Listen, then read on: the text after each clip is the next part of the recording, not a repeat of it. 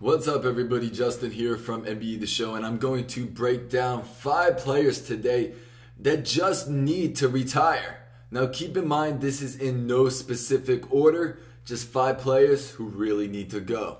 Number 1, I'm going to start off with Nick Collison. Nick Collison is a 6'10" power forward who was drafted 12th by the Seattle Supersonics in 2003. If you recognize the name, it sounds like he's been in the league forever, and I personally didn't even know he still plays.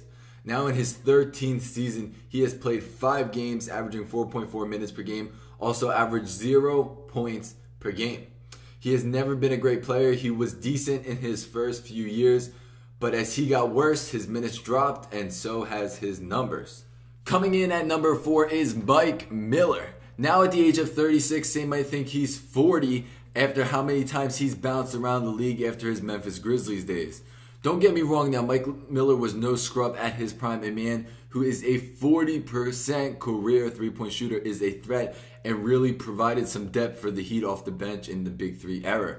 Miller has been on 7 different teams and now in the Denver Nuggets after making a stint on the Grizzlies twice and then being recruited by LeBron James when he brought him over to the Cleveland Cavaliers. When you've been passed around that many times, I think it's time to throw in the towel, Mr. Mike Miller. 17 years is enough. Number 3 on my list has to go to Mr. James Jones. James Jones is a lot like Mike Miller in regards to three-point shooting. Jones was never a great player. Yes, don't leave the man open from 3, but people already know that. Jones was a better three-point shooter than a two-point shooter. He was drafted 49th to the Pacers in 03, so you can't really call him a bust. But being in the league for now his 14th season, I think it's time to throw in the towel, Mr. James Jones. James Jones played for 5 different teams and is now in the Cleveland Cavaliers with former teammate from the Miami Heat, LeBron James, who also recruited James to be his bench warmer. Jones, for his career, averaged 5.4 points per game, 1.9 rebounds per game, and 0.5 assists per game. Nothing to wow over, guys. Number 2 on my list goes to Udonis Haslem. I really like Haslem's spirit. However, I think it's best that he retires and become an assistant coach and works his way up to a head coach. Haslem always was a tough defender and had that 15-foot mid-range jumper, which was a set shot. A man who was undrafted, you got to give him some respect for his effort in his 14th season now in the league. He's averaging, for his career, 7.9 points per game, 6.9 rebounds per game, and 0.9 assists per game.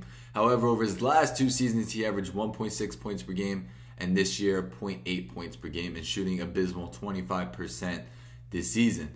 Miami-Dade, born and raised, Miami loves you, Haslem, but it's time to retire and sit on the beach with some fine honeys, sipping some Martina. So go retire, buddy. Last but not least, my number 1 spot goes to Kendrick Perkins. Not Kendrick Lamar, Kendrick Perkins. My guy, Kendrick, you must be in your 40s. No, you're not? How old are you? 32? Oh man, you gotta be fucking kidding me. Well guys, it's true. He's only 32 years old now in his 14th season. Perkins is now on the Pelicans and is playing a good 14 minutes a game. Yes, the Pelicans, what a funny name. But he's not really doing much with those minutes, averaging 2.5 points per game with 1.1 turnovers per game. Perkins was a guy who was never in shape, always overweight. He was like a phony Shaquille O'Neal to me. He's listed at 6'10", 270, but I really think he's more like 325 to 350. Don't lie to me, ESPN. I'm watching you. Perkins put up his best numbers in the 2009-2010 season with the Celtics when they had the big 3 of Ray Allen, Paul Pierce, and Kevin Garnett. Kendrick Perkins, to be honest, bro, I feel like you've been in the NBA for at least 20 years. When you realize that you're not relevant anymore, maybe it's time to retire. Sorry, Kendrick. Thank you guys so much for watching this quick little mini episode. Make sure to punch that like button and don't forget to subscribe and share if you enjoyed. Peace out, guys.